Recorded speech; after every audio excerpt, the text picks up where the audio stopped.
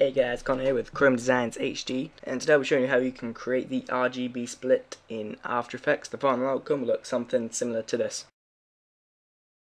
Okay, so what you want to do is you want to have your clip in After Effects. I've just got this basic picture here of my school, section of my school anyway. You want to center it up. Why it's got the blue thing? I don't know. Anyway, so you have the picture there. Then what you want to do is you want to add some basic color correction if you haven't already in Vegas or whatnot. And I'm just going to add some curves, create a little S shape just to give it a bit of contrast. A bit too much, very bit, it's kind of subtle. Then when you've added the curves, you can go to Effect while hovering over that, Effect, Color Correction, and go Effect, Color Correction, and go to CC Toner. Then change the midtones to a dark blue sort of color. And then click blend with original to about between 35 and 40%, and so that just gives it a nice dark tone. And then when you've done that, you can pre-compose the layer by holding over it and go to layer pre-compose and just click OK.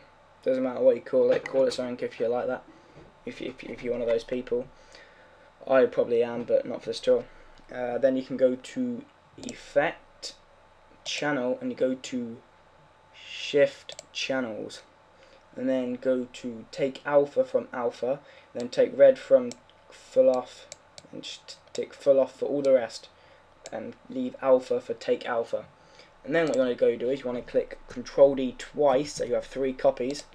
And I like to change the bottom one to a blue color, and the middle to green actually, then the top to red. Now this is like the blue, green and red that you'll be using for the red, green, blue tutorial. This is just a quick way so it helps you remember. So for the blue, you go to take blue from blue, and then from the green you go to take green from green, and then from the red you click take red from red. And as you'll see, that will create a nice red tone. But then what you want to go do is you want to change the mode on all of them to add. Now if the mode's not showing up for you guys, just hit F4 and it will alternate between the 2 panels. And just change all of them to add. And you probably realise that nothing really much has happened. Now what you want to go do is you want to hit S while hovering over one of the top 2 and change it to 101. That'll then make it a bit larger so you can see the outsides of the green. And then on the top you can hit S again, and you can either change it to 102 or 99. Doesn't really matter, they both do the same job. And there you go. As you can see there, it gives a nice RGB split tool. One thing you could do to touch it up is highlight them all and go to layer pre-compose, compose again, and then go to actually you want to duplicate the layer by clicking Control D, and then on the top layer go double click the click and hold, go to ellipse tool, double click it, and you see a mask circle will fill the whole screen. And then what you want to go do is you want to go to Effect and Generate, and you can go to a radial blur. Don't know what my generate, sorry guys. Don't know what my mind's in at this state at the moment. Radial blur, and just tick inverted, so apply it to the outside.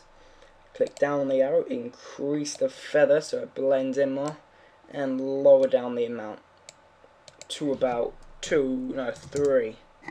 And that just gives a nice, gives it a nice feel. Now that's it for today. So I've seen this used quite a bit of times. I'd like to thank ZiiC, and also I think it is WolverinePictures. The ZiiC was the one who told me about this, and then I actually got the tutorial from WolverinePictures. I did not find this out, I watched the tutorial to find this. I'm just simply giving it a broader audience. The 2 names I just mentioned will be in the description. Check them out if you wish. And I'm Connor with Chrome Designs, and I'll see you guys later.